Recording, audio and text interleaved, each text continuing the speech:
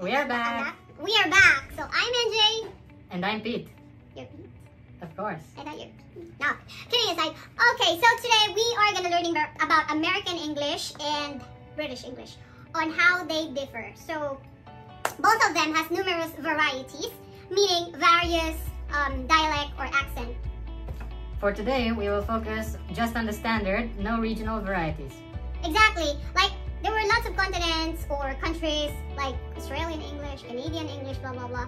Like we just steer it out into American and British English. So let's just focus on that. I don't want to complicate things. I'm not a native speaker, but I hope that native speaker can appreciate.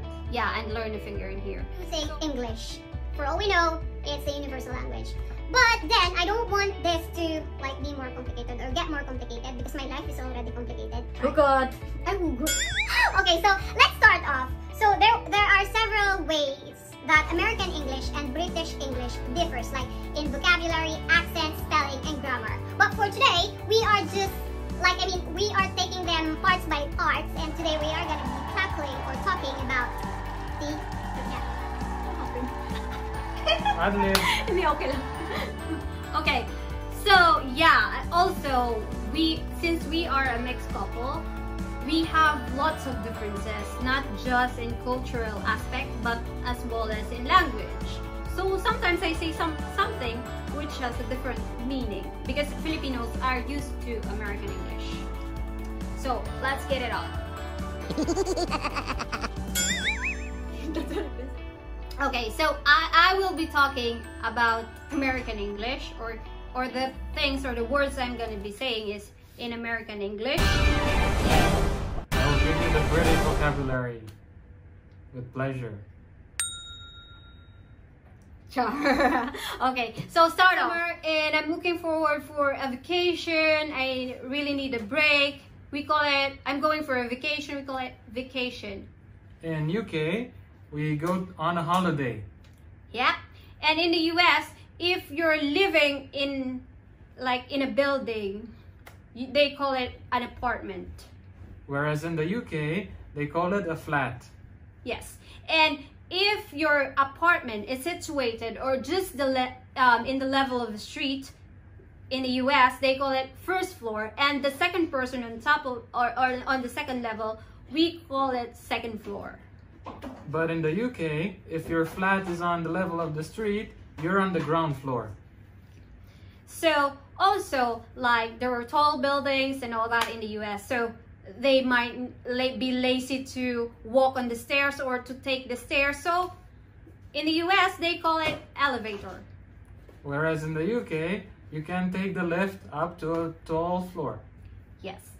Also, another thing is that if you wanted to watch a movie or a news, you can turn on the TV. In the UK, you can turn on the telly, but actually they use both words in the UK. Oh. Joking. Oh God, I didn't say anything. Okay, so another example is that when you step outside of your house and you're just walking in the streets, or particularly you're walking beside the street, in the US, they call that sidewalk. In the UK, they call it pavement. And if you're tired walking, you may take a subway. Or in the UK, you might take the underground. Or you might take the tube in London. Yes. Also, when we're walking or when we're going to our work, or we're just going out for a walk, we can wear our pants. That's what we call in the US. In the UK, we call them trousers. Or pants refers actually to underpants, particularly in a woman, underpants or knickers. That's interesting. So if someone overreacts in the US, they might say, or their expression will be like, "Don't get your panties on a bench." In the UK, the similar expression is, "Don't get your knickers in a twist." Yeah. So going back in pants.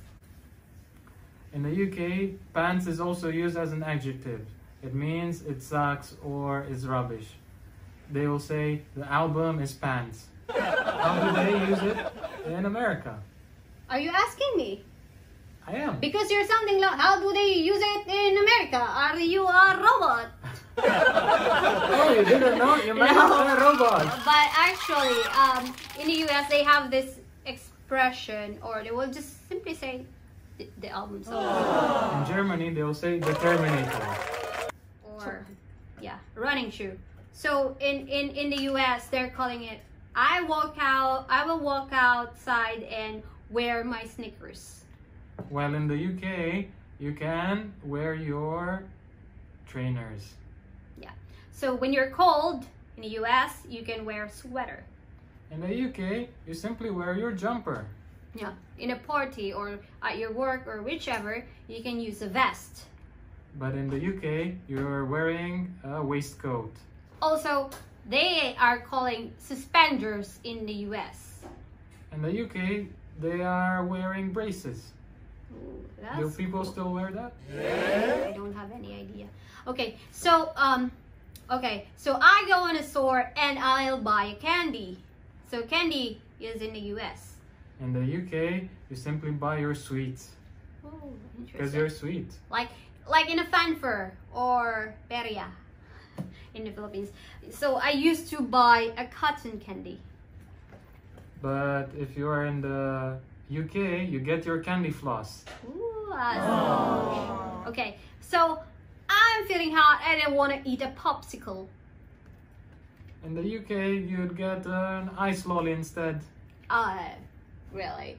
You know that you've seen the sugar mill, yeah? Yes. When you went in the Philippines. So yeah, the syrup from the sugar mill is called molasses, and that's the same vocabulary that American English is using. So molasses. What's In the British vocabulary, they're calling it trackle. Okay. So I like to eat French fries in McDonald's. When I was in the UK, I used to eat lots of chips. So basically, you mean that French fries is a chips. Exactly. Okay. So French fries is a chips for them. Okay. How about potato chips? Potato chips, we call them crisps. Nice. Okay. So how about a cookie? We call it cookie. And UK, it's called a biscuit. Okay. In America, we call it flashlight. When it's dark, we use a flashlight. In UK, it's a torch. Boys. You light up your torch. Okay. So, like, I'm always on my cell phone. In the UK, it's a mobile phone. Oh, nice and clean. Okay. I have a trash and I put it in a trash can. You mean you put it in a bin? That's what British call it, a bin. So I went into Jollibee and I order a takeout. Or I can say, like, I'm not looking at my phone. I am looking at my phone. So I went into a restaurant, like, no. I went to Jollibee to use this an example. I went to Jollibee and then I get myself an ice cream, a burger, and a soda. So I told the attendant I wanted for a takeout. So the word is takeout. And that translates in British to takeaway.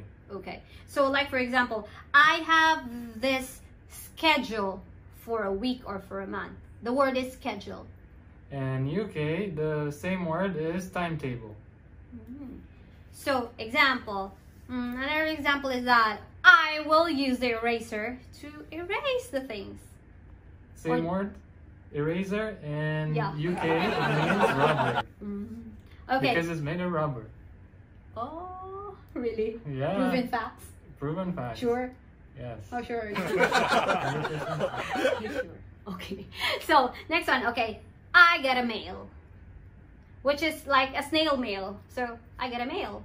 In the UK, you'd probably get a post. Oh, Post-it. Yeah. Joke. Okay. So, a baby usually use a diaper. But the British baby uses a nappy. Ooh. It's cute. So nappy. I'm feeling like I'm gonna pee and I will use the restroom. Whereas in UK, you would have to go to the loo. Okay. So right now we are living in an apartment building. Apartment building in UK, it would be called a block of flats. Whoa. Okay, so down there I can see a delivery truck. The word is truck. How do you call a truck? In UK, we call it a lorry. Char. Okay, so I bump into a station wagon. How do you call that? In UK, we call it an estate car. Ooh, okay, so I'm driving it and I'm going or I'm heading into a parking lot. In UK, you would go to the car park, like in the mall. The mall's car park. Okay, I called, like in an American English, we called the head of the car as a hood. While in British English, we call it a bonnet. Interesting. Okay, how about this? A trunk. How do you call a trunk of the car? The trunk, we call it a booth. Boot, you mean? Booth. You don't know English. I don't know how to. Oh, come on. No, you don't need. Buffalo. Ay! Again. Okay, Again, love. the word is trunk. How do you call trunk? In British, we call it a boot. Okay, so last, Abu Dhabi is known in the world as, like, Oil-rich Emirate. yeah. So in here, like among Emirates, like even in Dubai, Abu Dhabi has a lot of resource of gas. When you're going to a station, in British English, you get the petrol. So we call gas actually petrol. I want to make it social. So American English say gasoline. Oh, nice. Do you have petroline? There you go, man. So yeah, there you go. We're done. Hope you learned from us today. And next time, watch for our next video as we are going to be talking about American English and British English, how they differ in their accents. Doesn't it sound exciting? Thank you for watching, everyone. I'm me. And my name is NJ. So for those who are just new to our channel, please hit on the subscribe button below and hit the notification bell as you will get some updates for our newest video. Again, see you next time, Mondays. See you, everyone. Thank you.